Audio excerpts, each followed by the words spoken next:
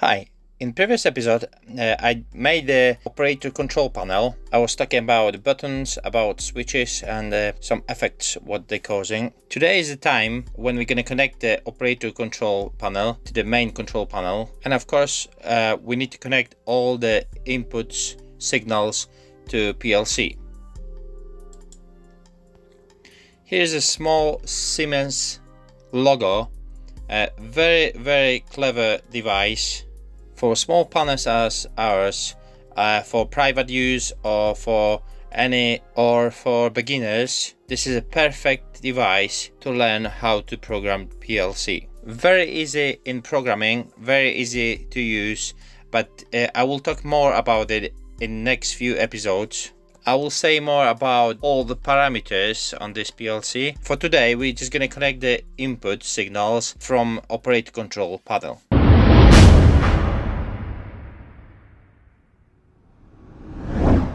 And maybe one output for the indicator. So let's see how that's gonna look on the schematic. Here we have the 3 pages what we previously designed it. I just create the 4th page, what I named PLC. Here we're gonna add the PLC, of course. We must draw the PLC as a first because there will be nowhere to connect the wires from the operator control panel. In the software we have a few available PLC devices, but there is no Siemens logo what we're gonna use. So we're gonna create a new one, but it won't be any problem for that. So I'm gonna create a new block, PLC. I will name it Siemens logo. Here we have a few options for different terminals. I'm gonna add these 2 terminals as a power supply, and then I'm gonna add a few digital inputs and digital outputs. Here we have more options for analog inputs and also for relay outputs. Here's a picture how the Siemens logo actually looks. I'm gonna just ignore that module on the right hand side, what is a added module with the extra inputs and extra outputs.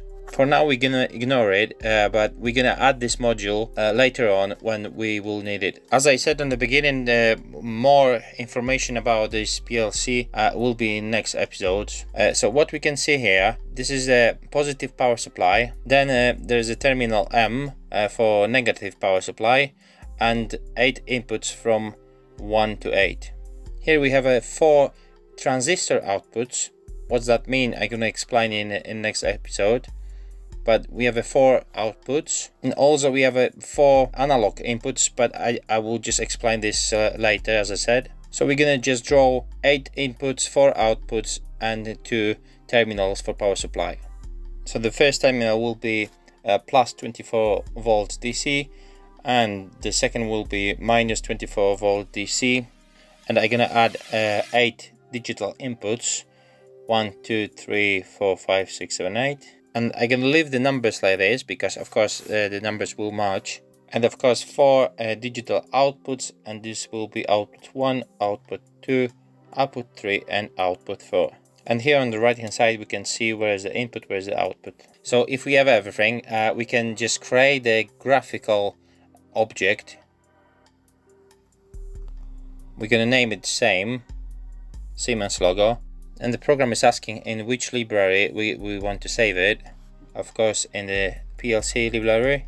So we just created a new PLC what was already added to the folder. So let's see how that's gonna look like. I'm just moving to page PLC, and I'm just choosing a Siemens logo, and it looks like this. And it looks same as on the picture. So on the top we have a power supply, 8 inputs and 4 outputs, and of course if necessary we can move the outputs.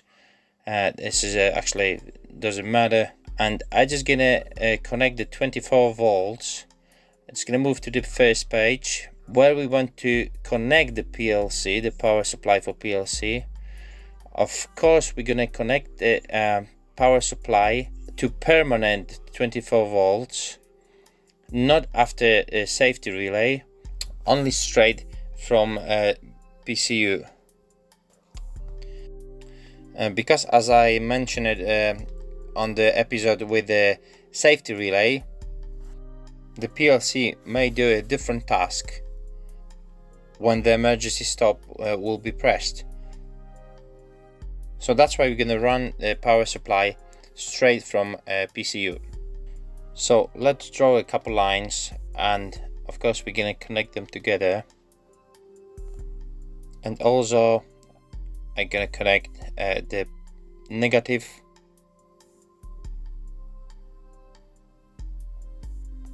with negative on PLC. So the power supply for PLC is ready. So we can move to inputs. Here, when I draw the emergency stop relay, I created a HMI. This is the place where we have the emergency stop button. Of course, now we have more button switches and other devices on the HMI. So I'm gonna create the next page, what I'm gonna name HMI, and now I'm gonna draw the whole panel with all buttons and switches. I will add location because that's gonna be a different location from a main panel. So I'm gonna add this location to already created location operators panel, so HMI. So this will be the same HMI what we already created for emergency stop button. So I don't gonna draw the emergency stop button as we already have it. So there's no point to double it. I'm gonna add a few buttons here. Here's the standard push button. Is a 1, 2nd and 3rd. The first one will be for start, stop and reset. And the next thing is a switch, manual auto. And this is nothing else as two normally open contacts connected together. It will be one indicator light. I'm maybe gonna just make it a bit smaller and move all the bits. So the S1 will be the start button, S2 will be stop button, and S3 it will be reset button. But the reset button we already have on page 2 with safety relay, and we name the push button S0, so we can connect these two push buttons because they're actually same. I only put the reset button again on the HMI because we're gonna use another signal from this switch for PLC. So in the future we can connect the reset button with PLC to basically let the PLC know that we already pressed the button, maybe to do other functions. So I'm gonna join these two buttons, and of course some information appear here to let us know where else the button is on the drawing. So I'm just gonna draw a few wires. Here will be the power supply to the buttons. So the power supply will be 1 to all buttons, but of course here from K1 we need 2 wires to 2 different inputs on PLC. So the PLC will recognize what is the position of manual auto switch. So if both contacts will stay open, that will mean for PLC that the key is on 0. Here I'm gonna join these two normally open contacts to one switch, so there will be only one name, so I can delay the other one. So we can connect all these two top wires because they all will be connected to 24 volts positive. Where we're gonna connect the switches, of course we must connect the power supply to the switches to the PCU before the safety relay. So we're gonna put it the terminal number 3. So on the first input we should get the signal from first terminal on the terminal group X3E, because we need to read on the PLC if the safety relay is on, so basically if the emergency stop was pressed. So now we can connect button start to the input number 2 and push button stop to PLC input number 3, number 4 and number 5. That's gonna be inputs from manual auto switch. So we have all the buttons now. So now from output number 1, we're going to run the output for the orange indicate light, and of course all the connections. And here we're going to connect the minus 24 volts. Okay, so we're going to leave the reset button for now, because we have the reset button somewhere else already connected, and that's going to be only input for PLC. Here I can of course name the inputs. The input number 1 will be the emergency stop, so I'm gonna call emergency stop. Input number 2, this is start. Number 3 is stop, and auto manual.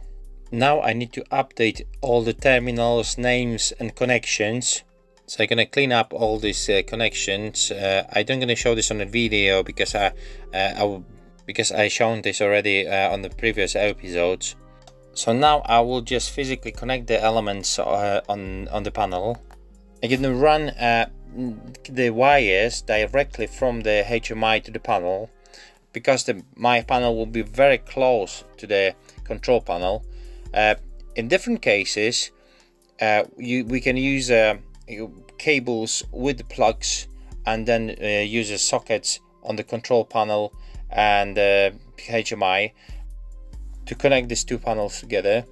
But in our case this is not necessary, so I'm just gonna use the wires directly from HMI. What I'm gonna do here, I'm just gonna create extra terminal group just to connect all the wires from HMI to the terminal group, and then from the terminal group the wires will go straight to PLC or different places in the control panel. I just updated the schematic. I moved the 24 volts power supply to another page because it was quite tight here. I just moved the terminals to one line because there's a good practice to draw the same terminals from the same terminal group in one line, so it's more visible. And here the second terminal, and here's the terminal X3E. I make some changes also on the connection lines. As you see, there's some angles on the wires. What does that mean? This is only direction of the wires. So here we can see on the HMI the wire goes to terminal number 1 on the group X4, and then it goes to push button S1 terminal 3, and then from number 3 goes to S2. So we can see the direction of the wire. So it goes from S1 number 3 to S2 number 3, and again from number 3 on S2 it goes to K1. So in next episode I'm gonna just print out the schematic, and I'm gonna join all the wires on the panel. See you soon.